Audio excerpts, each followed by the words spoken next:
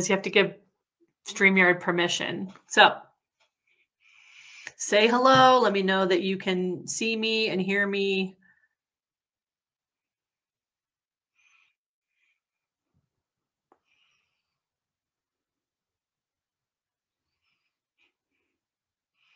While I sit here and dance. Hi, can you hear me? Okay, you guys are just showing up as Facebook users. So there's Kimberly. Okay. Yep. You just need to, if you're joining, you have to go to like StreamYard.com and let's see. Otherwise, what I see is this. See that? That's what I see you at. I don't see your names unless you give StreamYard permission. So learn more. Okay, no, that's not it. I don't know. That's okay. That's why I have my phone up and the screens so I can try to see what your comments are. But you have to. StreamYard is funny. They don't want to. Maria, you can hear me, but I can't see your name. So see, oops, that's what it looks like. Oh, so funny. Anyway, once you give StreamYard permission, you only have to do it once. And then anytime you comment on one of my lives, it will show your name to me on this end. But anyway, looks like you guys can hear me. Say hi. Let me know you're here. What's everybody doing today? While we wait for people to find us, I am still working on the live showing up inside the Facebook event with StreamYard. Still trying to figure that out, but this is better than last time when it couldn't go live in my own group. So we've made progress. Yeah, see you guys, I can't see your, that's what I see. That's a bummer. But anyway, all right, say hi. Tell me where you're streaming from. Are you in the US? Are you outside the US? Tell me what city you're in or what country while we're waiting for everyone to join.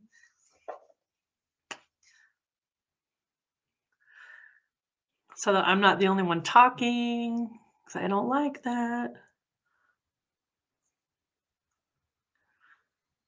You're in the UK? Where in the UK? Florida.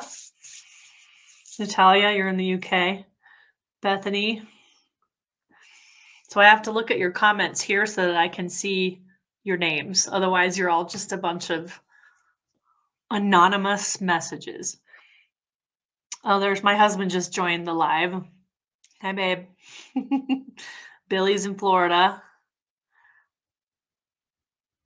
It says I can bring you on camera, Ted. Should I do that? Newcastle. I only know about the UK from Jane Austen. So Newcastle. Lovely. I've never been to the UK. Julianne's here. Lincoln in the UK. St. Louis-ish.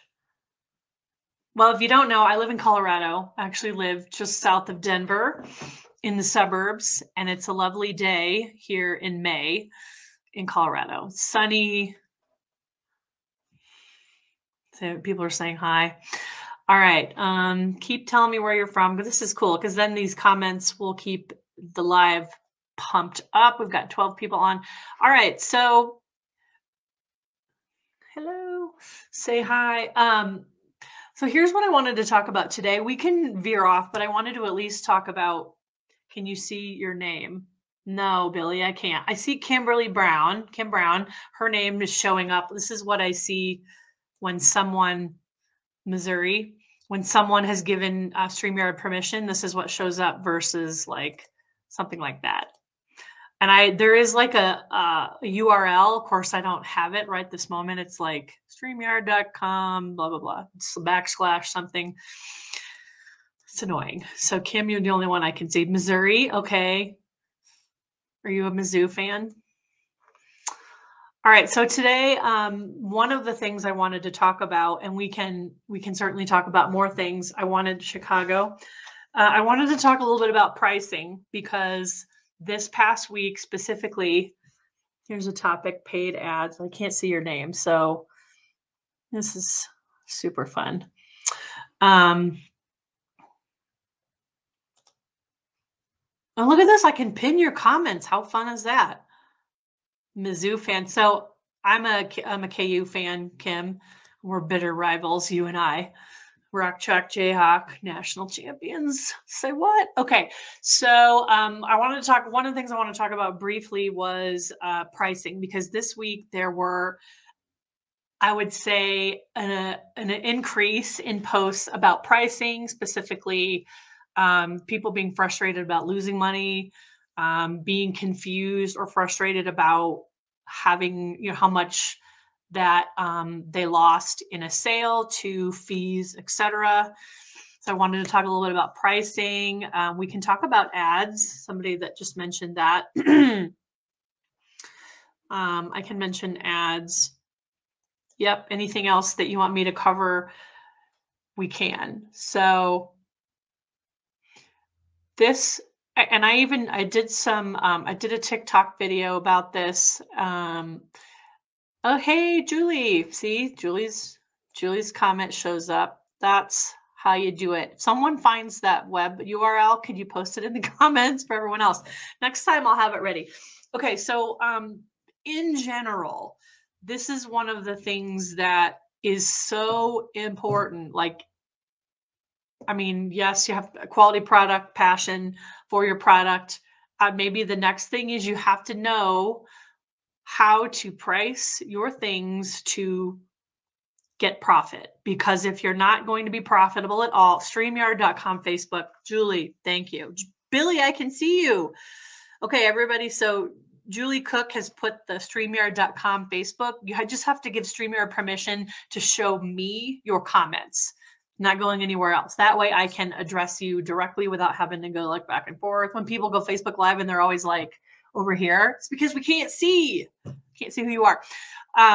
Back to the issue at hand. So pricing for profit. And I've seen this. I see it all over social media. I see it in the group where we're surprised by the amount of fees and costs that there are to sell on the platform of Etsy or anywhere. We're surprised, which we should not be surprised. I understand when you're starting out, sometimes not, that's one of the things that you don't do a deep dive on. When I pull up some slides, I'll show you where you can find information about all the Etsy fees so that you understand ahead of time how much you're going to make. Because that's the key to this, is if we're not making any kind of profit, this starts to be not so fun after a while, right? I mean, you can do it for a hobby, but if you're on Etsy and you're paying the Etsy fees and they're not cheap, you want to make it worth your while.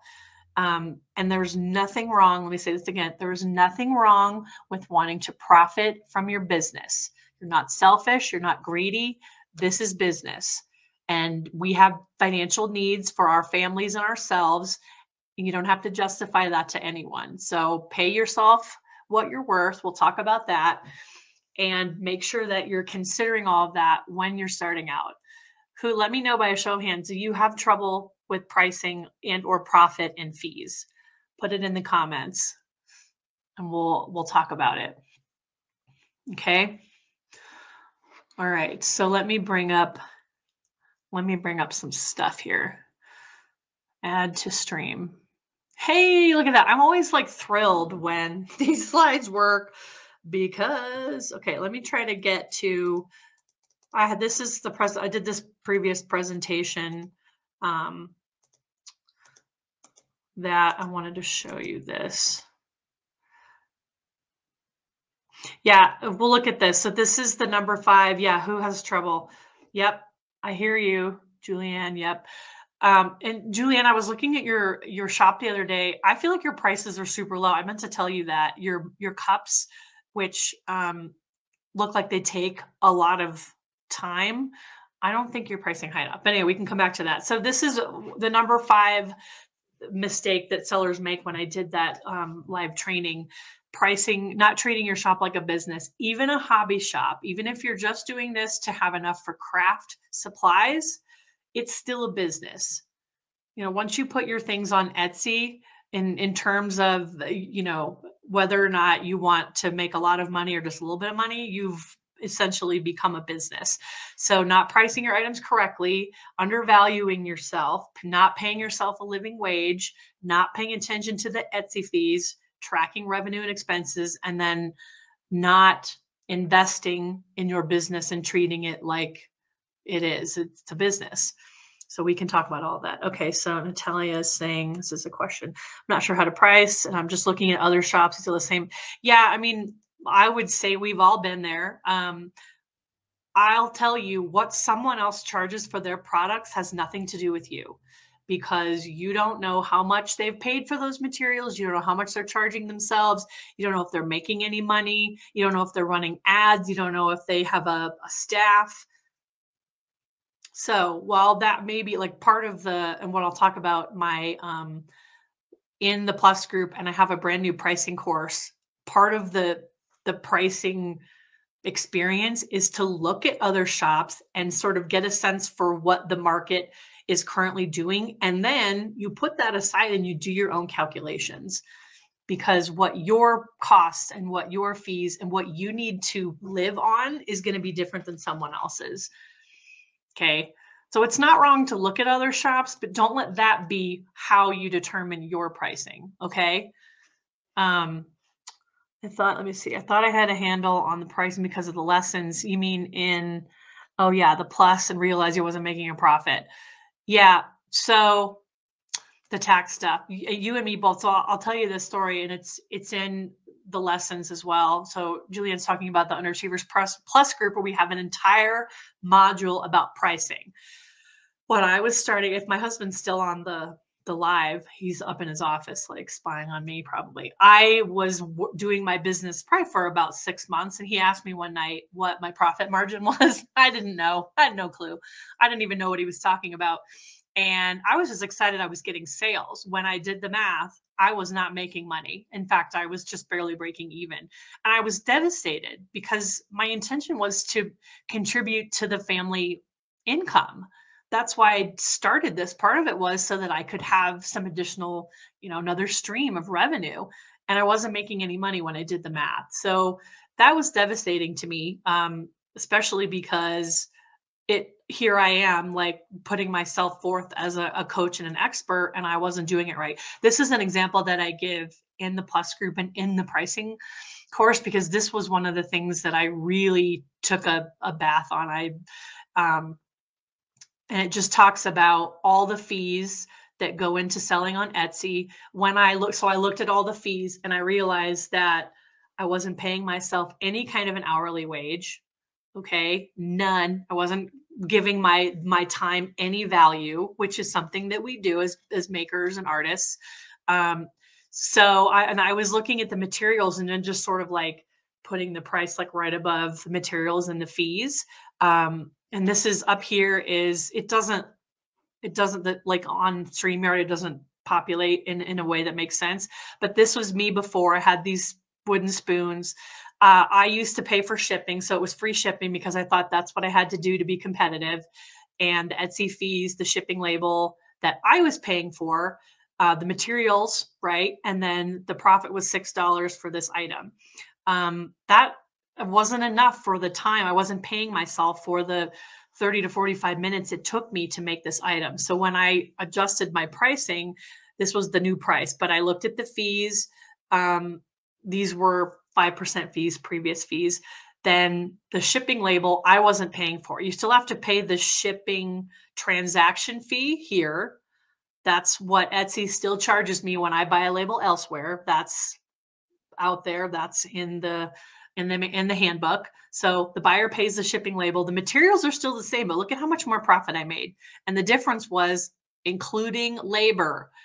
Okay, so I went in, found a labor calculator for my area of the country, and tried to find some kind of a labor rate that I felt good about and didn't feel like I was, I don't know, if I was still getting paid, but it wasn't like I was charging myself at the very top. I picked something, and now I include it in, if an hour's labor for me is, let's say, $14. So if it takes me half an hour, you do some math there. and you give yourself some padding. So now I make on these spoons, at the time anyway, $16. So that's an extra $10 in profit. Same time, same materials. People still buy the spoons. People still buy the spoons. Raising this price from $17 to $24.95 and making the buyer pay for shipping did not kill my business. I don't care what other people are charging. This is what I have to do. At the end of the day, I'm running a business. I'm not giving stuff away for free. So this is so important. I wanted to talk about, of course, I can't even see my own. I'll move this down in a minute. I have a new course called Pricing for Profit, and let me grab the link. It's all about why pricing matters. There's even some psychology in there about different ways that we price and why, as makers, we struggle so much with paying ourselves what we're worth. Why do we do this? I still do it. I find myself undervaluing my own work all the time. Okay, so why do we undervalue our work? Why do we struggle with pricing something fairly in order to make profit? Why do we feel guilty about it? Okay, and then down here are that's not good. The Etsy Seller Handbook has a section all on, let me see if I can find it. Here it is. I'll grab the link. Fees. Here's the handbook. Whoops. I can't even post it here. Oh my God. Can't post comments to Facebook. So, all right. So I'll do that. I'm going to read your comments from it. So I'm going to send this to myself because I need to post it. And all right. There's that. Give me 1 second. And I'm reading your comments here while we do this. So here is the pricing course. It's brand new. Nobody's taken it yet. I'm starting it at an introductory price, probably for about a week before it goes up to its regular price. I'm telling you guys, and I mean, I was in the Plus group. We had, her name is Mandalee Sparks. I don't know if she's on here, but I had her come in. She's a money mindset coach. And I had her come in and do a training basically on all the reasons why we might be limiting ourselves financially. It was really eye-opening for me because nobody teaches you how to be a business owner at all, but we certainly don't talk about the reasons why we might be undervaluing our own work and why we feel like we have to set our prices the lowest we can and why we have to be the loss leader, or why, I can't charge more because so-and-so doesn't charge more. It's not true. Okay, so let me grab these links. So in the Seller Handbook, there's a section all about Etsy fees. You need to get up to speed on the fees before anything. There should be no surprises when, here it is. Sorry, you guys, this is still working on. This is the Etsy fees, the Seller Handbook. I've just posted the link. Read all the fees, especially now that they've increased some of the fees that we pay to sell on this platform. The transaction fee went from 5% to 6%. We're not discussing it. It is what it is. But did you all adjust your prices? Did you absorb that charge? Did you, for me, when lumber went up during the pandemic, did you just absorb that cost? I did not. I can't. I mean, I'm a business, when the cost of leather goes up, Nike doesn't just take a hit, they increase their prices, or they find different suppliers, or they change the way that they make their products, their shoes. They don't just take it on. Okay. But as small business owners, I think sometimes we feel like we have to take that hit because no one will buy this at a higher price. That's not true. Okay. So anyway, back to, this issue, and then I can go back to, I have a pricing spreadsheet that I used, and now I sell it in my shop. If you don't know how, what those calculations are automatically, it does the math for you. You put the cost of your materials, and you put any additional fees, like if you're doing, if you're getting offsite ads or you're paying some different fees, you add it there, and it kind of tells you where you can price your things for the most profit. And they have those free calculators online too. So somebody was asking, change your supplier. Okay, what's this say? I changed my supplier and adjusted half of my listing prices. Need to finish that. Yeah, finish it. You deserve to get, this is the URL for the pricing for profit course if you want to look at it. It's brand new. It's got 3 modules. It's all about why it's so important to price. It goes through some of that psychology. Then it talks about how to calculate your labor, how to calculate the costs of things, what all the fees are, and then what are the resources to do that. So there's a living wage calculator link. There's, resources to free pricing calculators, other pricing calculators. Okay.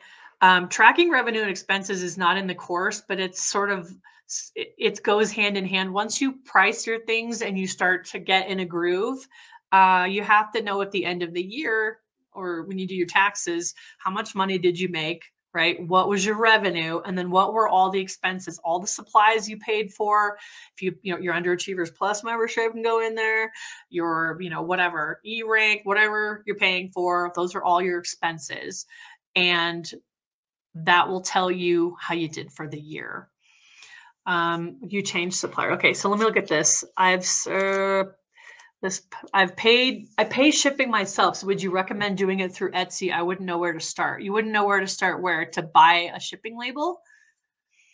Is that what you're asking? I can't see who made this comment, but let me see. Natalia. So you can, let me think of how to say this. Don't let that be a reason why you're paying for shipping. You can, very basic, you can use Etsy to buy a shipping label. I don't know if I can share it here. Share, let's see, share screen. I don't know if I can do that. Let me see. I don't know. I don't know if I can share my screen. Like I'm not good at this. Window, Chrome tab. Okay, let's go here. I don't know if you guys can see. Let me see if, now I have to go look and see if you can see my screen. Here we go. These are the Etsy fees. You need to read those, but let's go to, let me go to my, so when you come in here, let me see, shipping settings. You can see where I went for this. Oh, well, that's great. Okay, I can do that. You set up, so I have the free shipping over 35 guarantee. I also have the buyers pay for shipping. So shipping profiles are when you come in here and you pick your items, and then you tell Etsy how to calculate the shipping. So for me, most of my things you can see here are shipped with this fast shipping, 1 to 3 processing days. All my stuff ships. It's all the same size. Typically, I've calculated by using a small digital scale. The average weight of my items is usually about 3 to 5 ounces. So to ship anything in my shop is around $3 and now 70 cents. It used to be $3.50. So I set up one cost you can do where Etsy calculates the shipping. But I did just like, I know all my things cost the same, and this way people don't feel like they know ahead of time what it's going to charge. So I did fixed shipping. So you can come in when you set up a profile, you name it something, you determine the processing time. This is you. Then you come down, you say, I do everything first class. It's the least expensive way for my things, which are all small. They fit into a small, small envelope that goes in my mailbox, first class mail. It's around $3.50 for my items. You can also do calculated shipping where Etsy calculates your location to their location, and it's going to be whatever that number is. This is how it worked for me. Additional items. So if they buy 2 items, it charges them another $1 for shipping. And if they buy more than that, typically they're over 35 and the shipping is free. But I have padding in my shipping so that I don't lose money. I have padding. Okay, you shouldn't be losing money on anything that you opt into. You shouldn't lose money on free shipping, shouldn't lose money on running Etsy ads. Like, you need to have this calculated. If you want to offer the option to upgrade, you can do that here. I don't usually, if someone wants to upgrade for faster shipping, I have an additional listing in my shop. And like right here, this is my listing where they can upgrade. They pay additional fee. And then I do all of my shipping outside of Etsy, but you can do it on Etsy. So this, you set up a shipping profile and then you attach it to the listings that you want, which in my case is about 100 and whatever that was, 106 listings. So I got to fix this. I'm not sure what's going on here, but anyway, then if you want to make a new profile, you come here, calculate them. That's where Etsy determines the price based on where they live. You put your zip code in here, processing time. And then when it comes time to ship an order, so let's say these are my items in the queue right now. It's shop reviews, and then I got to send this snowflake out.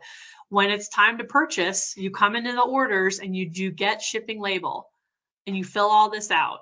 Okay, for me, I set up, I mean, all my stuff goes in the same packaging. And this is where Etsy used to get me really confused. I don't do priority shipping. I just do, yeah, see, it's not $8. It is less than that. So then I got to come in here and play a little bit. Small flat, maybe that was it. Yeah, for me, it was the small flat package, like an envelope, $3.50. Like I said, that's all my shipping.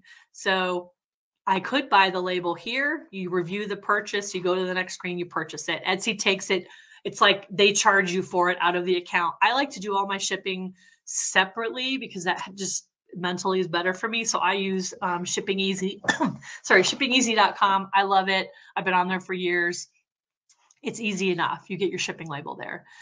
But if you're going to do that, you got to set up so that the buyer pays for it. I actually get more sales now with paid shipping than I did with free. And I think it's because most people know that free shipping is not free. There's no such thing as free. Even if you're using freebies and putting free stuff in your orders, that costs money to you. It's not free. Anyway, try one way. If free shipping works for you, keep it. If free shipping's not working, switch over to paid shipping and see what happens. You can easily do a bulk. So if you come into your listings, you can do a quick bulk edit and change, like you come in here, you can get all the 40 items, or you can do all 130, and you can come in here and change a shipping profile right here. You can change them all to free shipping or paid shipping. You can try, okay? It's worth trying because honestly, what works for me may not work for you. Okay, what questions do you all have? I think you've all gone quiet. Let me see. Well, that was your question. I also started getting, let me see. Yeah, turn off free shipping. I don't know why. It was the same products. It was after I calculated that I was losing money on all my products, really. I took the free shipping away. I increased my prices to add that, the labor. Then buyers don't typically know. They may get a notification that the price has changed, but it's not like Etsy says, okay, these spoons were $17, now they're $24. Most buyers, they look at so many shops, they don't pay attention to a dollar here and there. And even if they do, anyone that's going to not buy from you because you need to price for profit, they're not your ideal customer. I know that's hard to hear. All right. Yep, look into the shipping. Check out the pricing course. Also, in the Plus group, I'll just pop over and see. I have a whole bunch of modules. I have all these resources that are included with your monthly fee for the Plus group, so you don't have to buy multiple courses. A lot of people don't want to, and some people don't want the monthly charge, so they'd rather buy an individual course. So I've got a little something for everyone, but let me just show you here. Let me look at the pricing stuff and I'll share my screen. Okay, so I need to remove. Now, see, I'm getting the hang of this, you guys. It only took me a month. Share screen, Chrome tab, Kartra. Yeah, baby. Now we're cooking. Okay, so this is what Let me show you this is what the inside of the Plus training portal look like. If you've been curious what goes on in here, this is what it looks like. You can see every lesson. There's 4 main lessons. Every lesson has at least 6 modules in it. For pricing, we've got a whole section in here about pricing. Okay, why can't I scroll down? That's weird. Okay, well, I'll do it this way. Pricing, there's resources. We talk about pricing a lot. This is one of the things that if you don't get it right, you're not going to feel great about your business long term, because like me, spent 6 months working my butt off and was not making enough money to make it feel like it was worth my while. So I've changed that. I tweaked some things. I'm much happier now. It's not about, oh, so-and-so is just trying to make money or get rich. It's just about, how much it takes for you, how much you need financially to make this business worthwhile. And you don't have to answer to anyone else. No one. Okay. All right. What other questions were there? I'm going to go back to StreamYard and remove that. Any other questions that we wanted to talk about advertising? Let me find that question up above. Let's see if you're still here. I don't have, it just says Facebook user. So you decided to start paid ads, only $1 a day, but you wanted to try it out.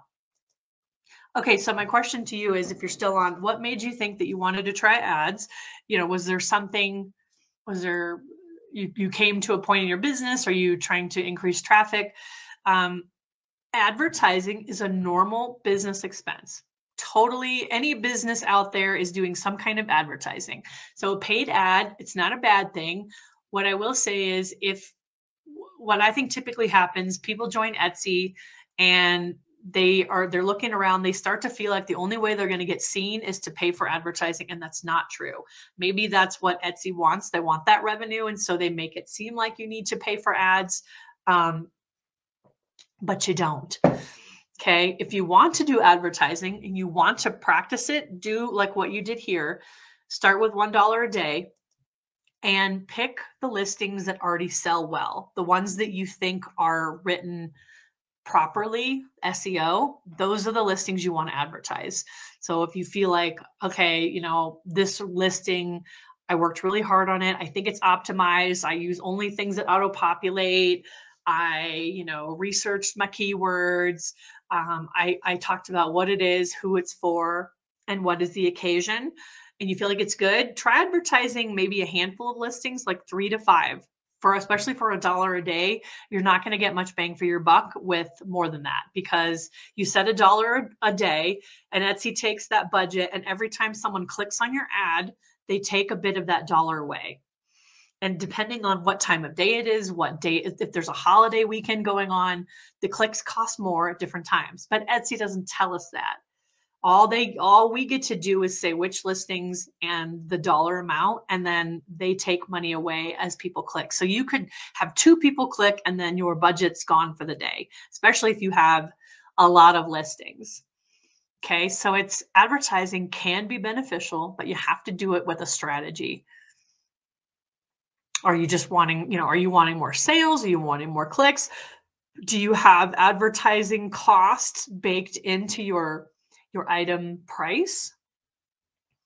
If you don't, you could be pretty disappointed at the end of 30 days that you've paid, $80 for, let's say $1 a day. Let's say you end up paying $40, $30 a month for ads, and you either got one sale, it didn't cover it. When I run ads, I like my ad revenue to be twice what I paid in the ad. So if I end up paying $50 for the month for sales, I want to have at least $100 in revenue, if not more. Otherwise, it's not worth it. And I dial my ad budget down, or I tweak them. Okay. I have about 4 listings advertised right now. I'm playing with different dollar values to see if they help. And then at the end of the month, so for you here that's making this comment, leave your ads on for at least 30 days. Otherwise, you can't tell if they've been effective. And then look at the data that they bring in, and you'll see what keywords are being used to click, and you can even tweak that. All right. I think there's one more comment. Do you have an wait, pricing at craft shows? That's a whole other conversation. I mean, and then I gotta get off here. But pricing for craft shows, again, it's taking how much, what was the price of the show? What did you have to buy? Tables and drops and displays, and was there advertising, and some people charge less in person or more in person. I think that's got to be up to you. You know what you need to make on that item to cover all of your costs. If you want to offer it less because you're not paying for Etsy fees, you can.